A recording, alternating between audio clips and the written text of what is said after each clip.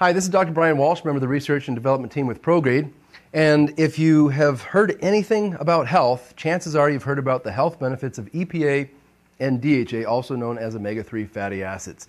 Now, you've probably heard that omega-3 fatty acids are good from everything to helping brain function, cardiovascular function, hormonal function, specific conditions like infertility, as well as autoimmune conditions and blood sugar balance, and possibly even helping with weight loss. How can one thing, a simple omega-3 fatty acid, help all those systems in our body, help be anti-inflammatory for our whole body? And it really comes down to this one simple model. Now, what I'm about to say may seem bold, it may seem controversial, it may seem overly simplistic, but there's a lot of truth to this.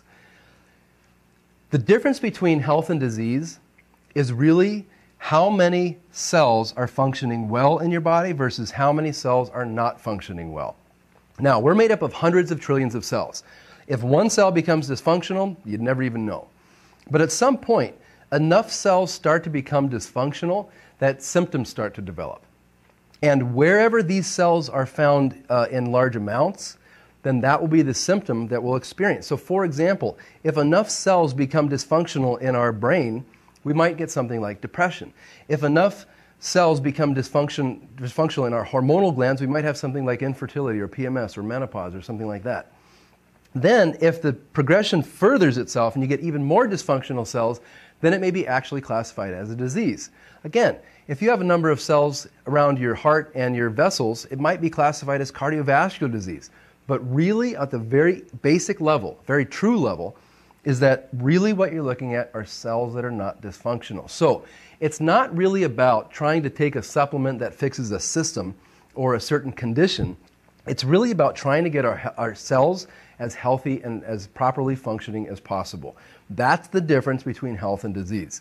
Omega-3 fatty acids work on this model in our entire body, every system, every cell of our body, and that's how the research is so clear that EPA and DHA can seemingly help fix or cure just about anything that comes out in terms of symptoms or disease today. So here's what it boils down to. If optimal health means healthy functioning cells, there's really two things we need to consider. One is the machinery on the inside of the cell, the parts, and two is the membrane that's surrounding all the cells of our body. On the inside, we have things like our nucleus. Our nucleus just makes stuff, proteins, enzymes, hormones, antibodies, neurotransmitters. If something's being manufactured in our body, our nucleus is at its very root. We also have inside as a machinery is our mitochondria. Our mitochondria make ATP, which is our energy source. That's a source of energy for a nerve to fire or a muscle to contract. Basically, for this cell to do what it does, it needs its energy supply, and that comes from the mitochondria. We also have something inside called vesicles. They're basically just sacks of stuff. In this case, it might be a sack of neurotransmitters that this cell wants to release to the rest of the body. So we need the parts to be healthy on the inside as well as the membrane on the outside. Now here's the big point. The membrane surrounding these machinery parts as well as our whole cells is called the phospholipid bilayer membrane. Phospholipid, meaning that surrounding our cells, surrounding these parts of our machinery is fat, mostly. Now, in these membranes, you also find proteins, but mostly it's made up of fat. And here's how EPA and DHA can be so beneficial in not combating disease or symptoms, but simply making the cells of our body function better. The structure of some fats found in the body is of a more straight and rigid nature. Now, if these fats enter into our cell membrane, the whole membrane can become rigid. And if this membrane becomes rigid, this cell, even though the parts on the inside may be working beautifully, can't send out information and can't receive information very effectively. Now, if all we were was just made up of one cell, that might be okay. But we're made up of hundreds of trillions of cells that, to be healthy, have to communicate to each other. So to get this cell, the parts, the machinery to make stuff is great, but if it can't communicate that with the rest of the body or receive communication via receptors or channels from other parts of the body, we cannot be healthy. So if our cell membrane is filled with unhealthy fats, it becomes rigid and it can no longer communicate with the rest of the body. But also remember that the nucleus, the mitochondria, and some other things inside of our body are also surrounded by fat. So if we have unhealthy fats, rigid fats surrounding these membranes, the nucleus can't make what it makes, the mitochondria can't make ATP well, and if we want to release a hormone or a neurotransmitter to the rest of the body, we can't do it because the sac surrounding it is too rigid.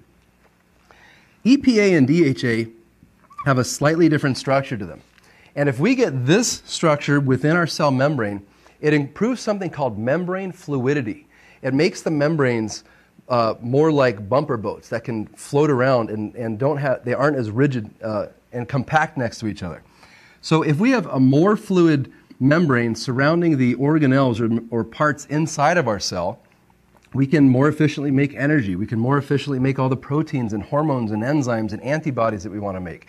We can more efficiently fuse these vesicles with the rest of the membrane and release the contents to the next cell, which can then better and efficiently receive the contents received from or put out from that other cell.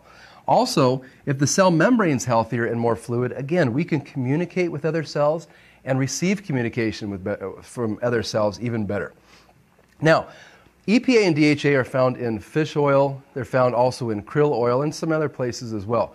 I personally think krill oil is a better choice than fish oil because this is a phospholipid bilayer membrane.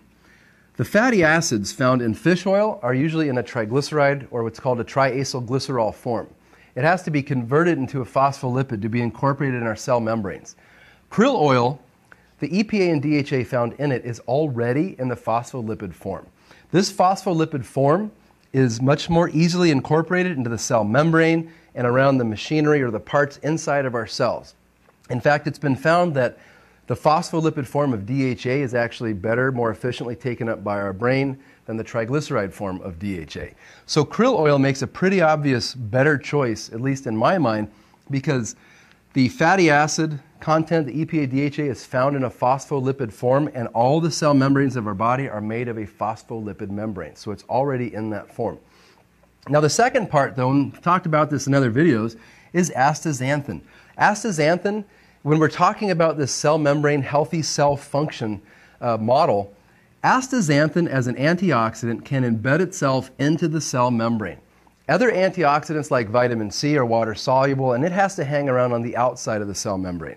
Other antioxidants may make its way to the inside, but astaxanthin embeds itself into the cell membrane. So not only, if we're taking krill oil, do we have improved membrane fluidity, better communication, better function of the machinery, the parts on the inside, but now we offer protection of these as well. All disease, all symptoms has to do with dysfunctional cells. One of the causes of dysfunctional cells is reactive oxygen species, otherwise known as free radicals or oxidative stress. Oxidative stress can damage our cells, can damage the parts inside the cells. So we need antioxidant protection to block reactive oxygen species from causing this cell to be dysfunctional. And remember, health and disease, the difference is how many cells are functioning well versus how many are not. So now that we have improved membrane fluidity, if you take krill oil and you have astaxanthin, now we have an additional layer of protection inside the cell membrane from reactive oxygen species from the outside as well as reactive oxygen species from the inside, ultimately making for healthier, better functioning cells of our body, leading to more optimal health. Not by treating a condition, not by taking a specific supplement for a specific symptom, but by making the cells of our body healthier. If this cell is healthier, it can release neurotransmitters better. It can help regulate blood sugar better. It can help decrease inflammation better. So I hope you found this video helpful. Basically, health is about healthy cells. And there are some very well-researched products out there like krill oil that don't treat a condition or a symptom, but rather make the cells of our body healthier, making us healthier and hopefully happier people. I hope you found this video helpful, and I will see you on the next video.